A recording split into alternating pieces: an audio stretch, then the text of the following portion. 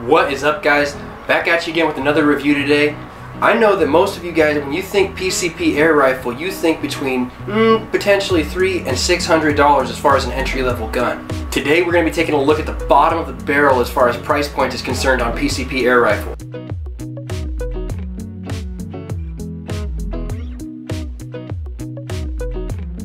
Now, obviously that 1200 feet per second number is probably going to be achieved with a PBA non-lead style ammunition, but having said that, I expect to see at least 1050 feet per second as far as lead pellets are concerned out of this rifle.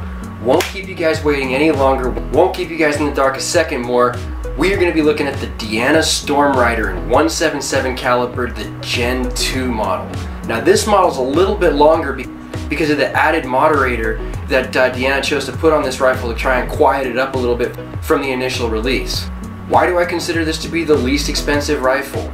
Pyramid Air sells this Gen 2 .177 Stormrider for $199. That in and of itself, pretty screaming deal, at least on paper.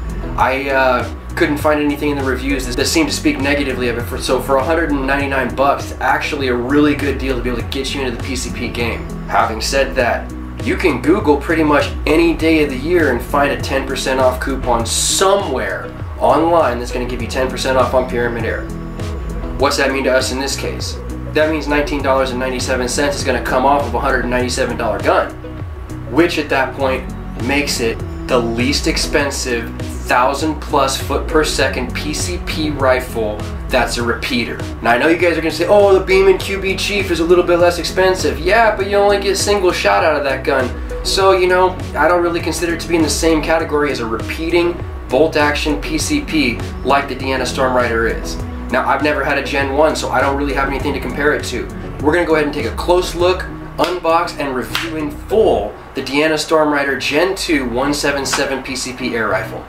Alright guys, but there's a lot to cover today, so let's get it. Alright guys, you can see in front of you, you got the Deanna Stormrider. This is the .177 Generation 2 model.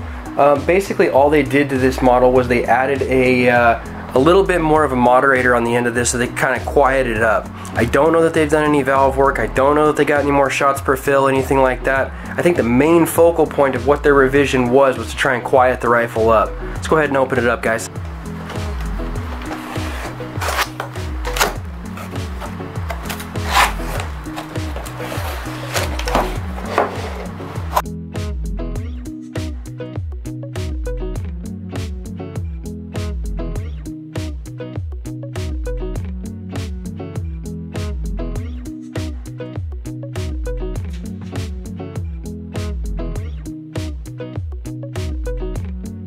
I always like how Deanna puts the foam inserts in their boxes. Whether it's the Deanna Chaser that I got that had the soft case, or this gun apparently, they all seem to have this little foam piece inside the box. And it's just an added nicety, you know, that keeps things safe until the end user receives it. Got some instructions here. See, they come translated in a bunch of languages there. Now, honestly guys, the one thing that I notice right away having just opened the box, this rifle in size appears to be roughly the same size as my Red Ryder BB gun. The Red Ryder BB gun in my mind spatially is the same size as this. So I feel like I'm gonna feel the same way I do when I shoulder my Red Ryder BB gun, in the sense that I might be shouldering a younger shooter's gun. It's like you got a single shot tray, got a bunch of different O-rings here, you got a fill probe done right. Now what I mean by fill probe done right, on the Hatsan you have threads on the back of a fill probe with no quick disconnect fitting.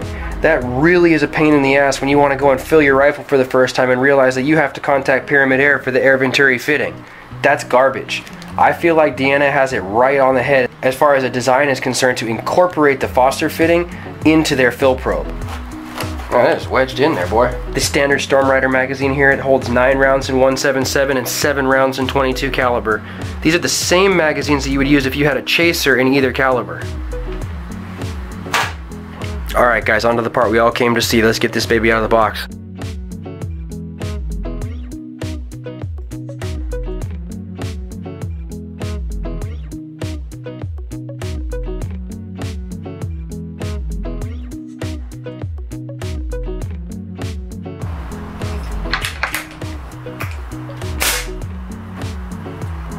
Alright guys, right away my first impressions of this little gun, it immediately feels old.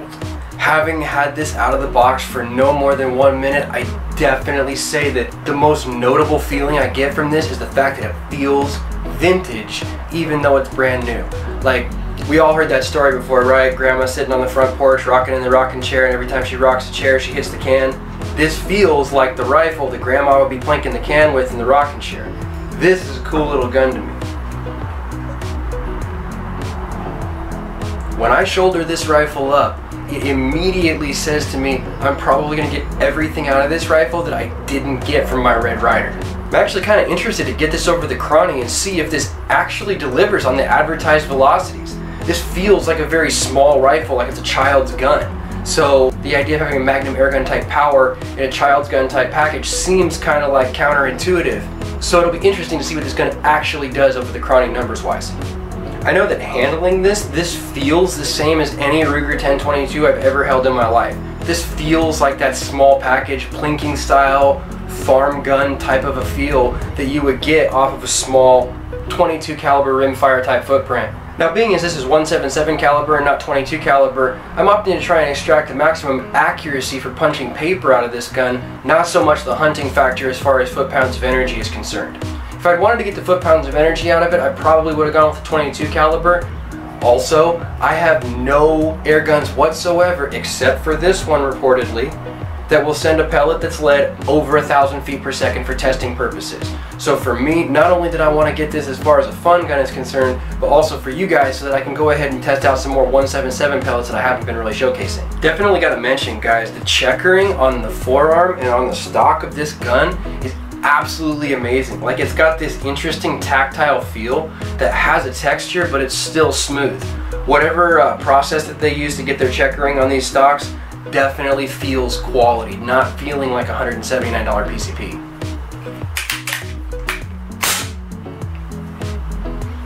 Definitely a cool package. Alright guys, let's go ahead and get this out to the range. Let's go ahead and see what it does over the chrony, see what we can do accuracy grouping wise, and see if there's any pellets in particular this gun does or does not like. Alright guys, let's get it.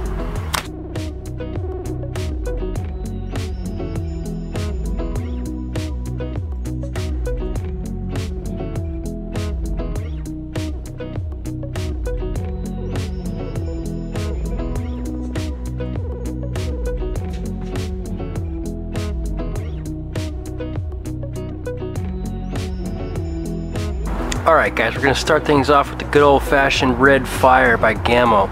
It's probably one of the most popular 177 rounds out there, so we're going to go ahead and see if right out of the box the Stormrider likes it.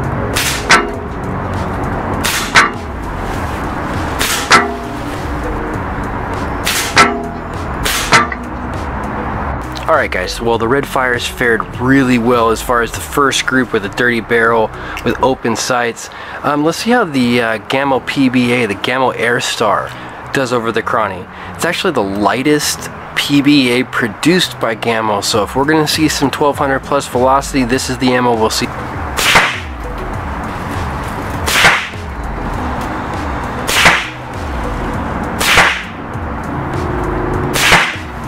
Alright guys, so wildly inaccurate. We were using that center target as our point of aim, but definitely 1200 plus feet per second at least one time, so we know the rifle's capable of it.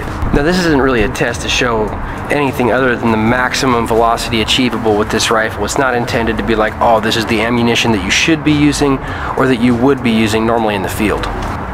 Alright guys, let's move to the more traditional Gammo rocket, which is also a very heavy pellet in comparison to the Gammo Airstar.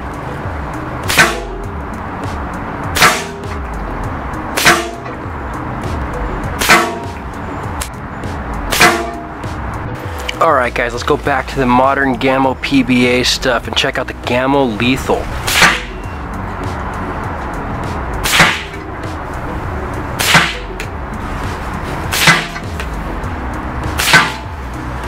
And finally guys, to go ahead and round out our 5 pellet set, we're going to go back to the most classic pellet of all time, the Crosman Match, also known as the Crosman Premier Wad Cutter.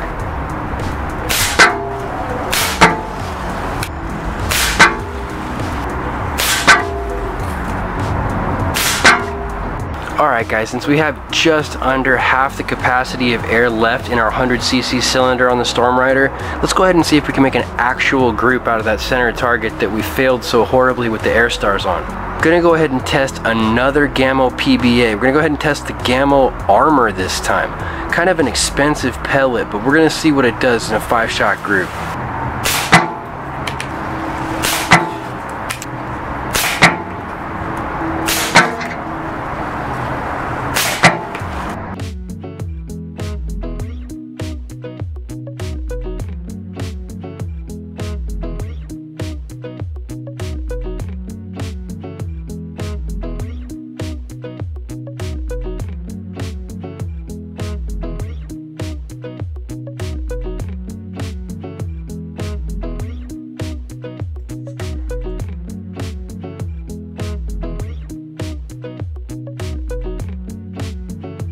Alright guys, Maccabee Speed parting shots on the Deanna Stormrider in 177 caliber Gen 2. This thing is outstanding.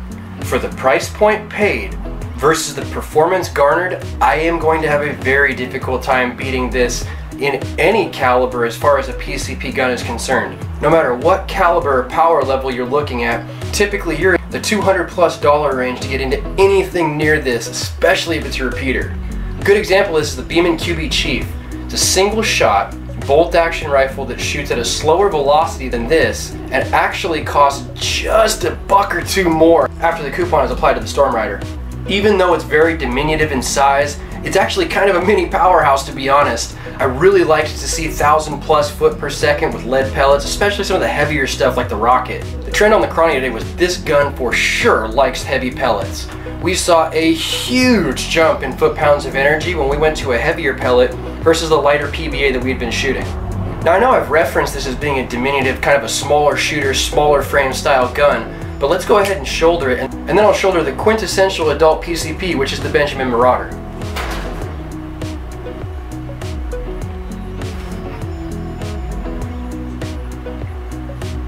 You can see when I shoulder up with the Marauder, it's much larger spatially in my hands than the Deanna is. But where the Deanna lacks size, it definitely doesn't lack power. Anything that'll get a pellet over 1,200 feet per second, no matter the weight, gotta be considered a magnum powered airgun, guys. The fact that it's a repeater, and the fact that I got almost 30 shots at nominal velocities on a single fill bode incredibly well for this Deanna rifle. I don't care that it's made in China whatsoever. With the functionality being what it is and the price point being what it is, this is a solid contender for the best buy PCP air rifle on the market today. Alright guys, well honestly, if you don't have a PCP rifle yet and you're still watching my video, then I haven't done my job correctly, because this is worth clicking off my video, going to Pyramid Air and picking one up. I'm not sponsored by them whatsoever. This was not a donated rifle by them. I paid full price for this beast minus my coupon. This is enough of a performance powerhouse to where I feel like they deserve a shout out for sure. Do yourself a favor and take it the extra step that I actually didn't on this order, which is getting that 10 for 10. $10, they're going to fill the rifle, they're going to go ahead and shoot a 10-shot string, and they're going to tell you what ammo they use to shoot that string with, so you get an idea of how it performs before it even comes out of the box. Alright guys, well if you've liked this video, make sure you give it a thumbs up. If you want to see more content like this, make sure you hit that subscribe button with the bell notification button so you can stay current on what we got going on the channel. If you really like this video, go ahead and share it so that somebody else can see it. Until next time guys, shoot safe, and I'll see you in the next one.